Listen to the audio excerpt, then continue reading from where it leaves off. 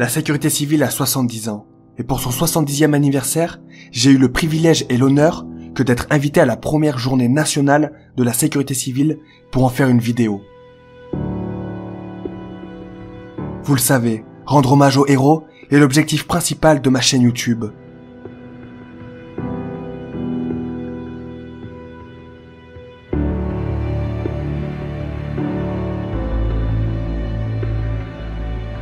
Dans cette vidéo, je voulais vous partager les paroles du discours de Alain Thirion, le directeur général de la sécurité civile.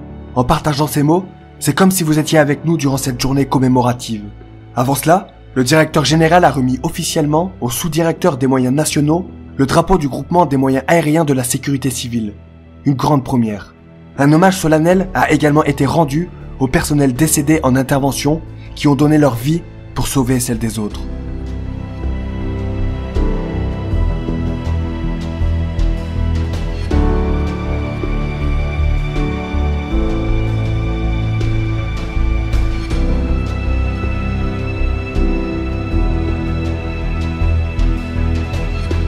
Durant la journée, il y a eu des démonstrations et j'ai pu discuter avec le personnel de la sécurité civile. Je suis fasciné par ce que vous effectuez au quotidien.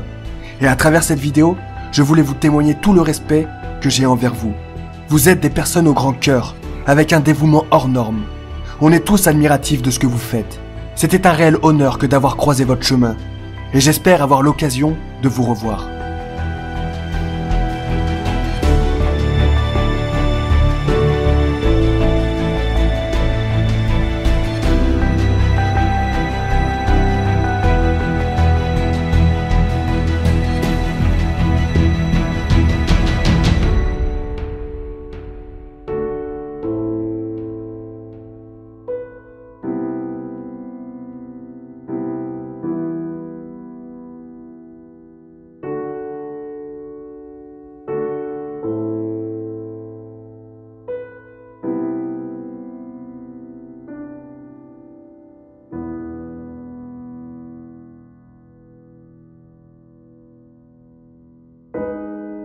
Monsieur le préfet Alain Thirion, directeur général de la sécurité civile et de la gestion des crises, va remettre officiellement à Monsieur Pierre-Emmanuel Porteret, sous-directeur des moyens nationaux, le drapeau du groupement des moyens aériens créé par décret du Premier ministre en date du 30 septembre 2021.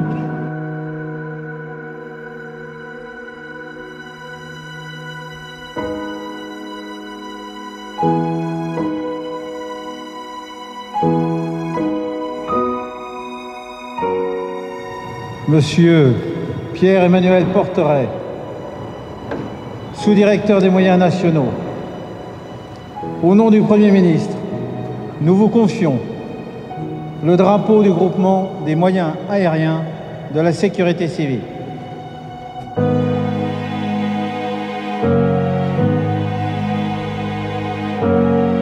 Discours de Monsieur le préfet Alain Thirion, directeur général de la sécurité civile et de la gestion des crises. Chères familles, mesdames et messieurs,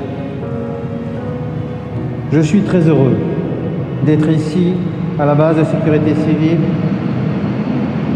de Nîmes-Garons.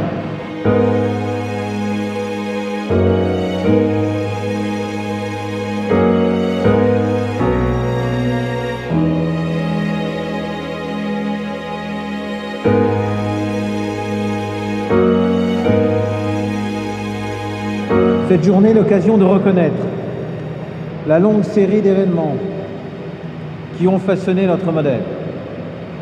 Elle permet aussi de rendre hommage à ses précurseurs, à ses porte-drapeaux, à tous ces héros qui ont construit notre organisation.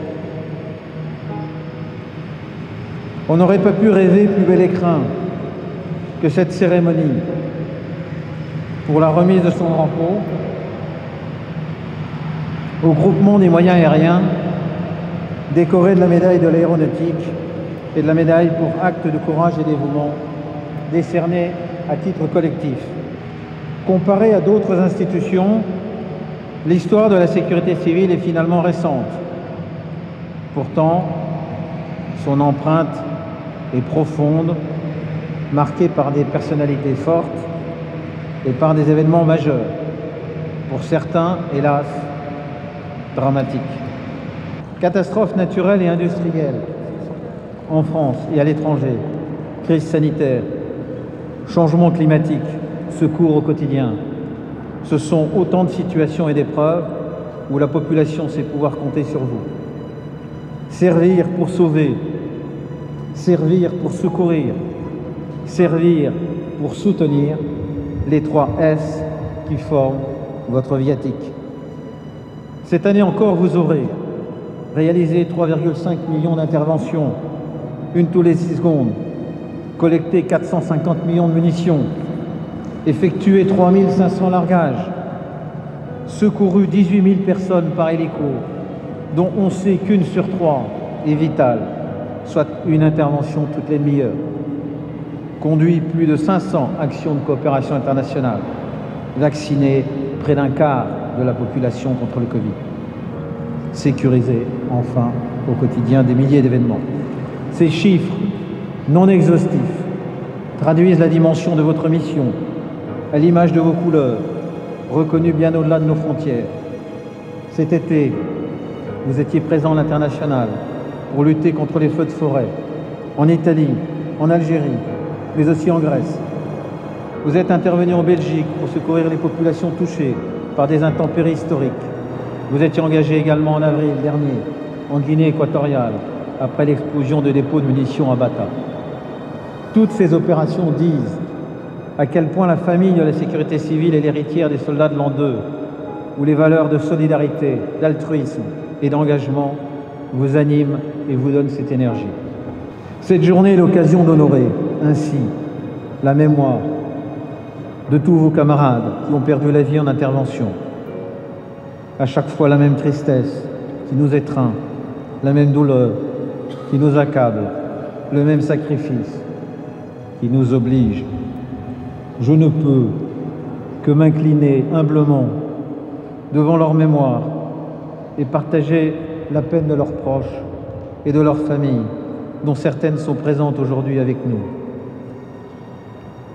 Leur mémoire nous relie dans le temps et nous échoit autant qu'elle nous encourage. Faire de la vie des autres un bien plus précieux que sa propre existence, quand les circonstances le commandent, est bien là la marque des grands serviteurs de la nation. C'est dans cette tradition de service et dans ce sens du sacrifice que s'inscrit votre histoire. Nous vous devons de porter en conséquence une ambition pour la sécurité civile. Sapeurs-pompiers, marins-pompiers, sapeurs-sauveteurs, personnel navigant de la sécurité civile, démineurs, bénévoles, personnel de soutien et administratif, vous pouvez être fiers de vous, fiers de votre action et de ce que vous êtes, fiers de ce que vous faites. À travers cette journée, c'est la République qui vous reconnaît, comme chaque personne sauvée, comme chaque personne soignée, comme chaque personne élitreuillée, comme chaque personne évacuée, comme chaque personne secourue. Vous le savez, les idéaux ne sont rien sans les hommes et les femmes de valeur qui les font vivre. Ce ne sont pas que des mots, ce ne sont pas que des incantations. Vous êtes ces femmes, vous êtes ces hommes qui donnent corps et sens à ces principes qui font que nous sommes un pays où le secours, l'entraide et la protection sont et demeurent les piliers de notre République. Vive la sécurité civile, vive la République et vive la France. Merci d'avoir regardé cette vidéo. Dans la description, je vous mets mes vidéos sur les pilotes de tracker et sur les recherches de la tempête Alex. Abonnez-vous à ma chaîne YouTube pour ne rien rater des prochains reportages. Rompez, que Sainte-Barbe vous protège et on se retrouve la semaine prochaine.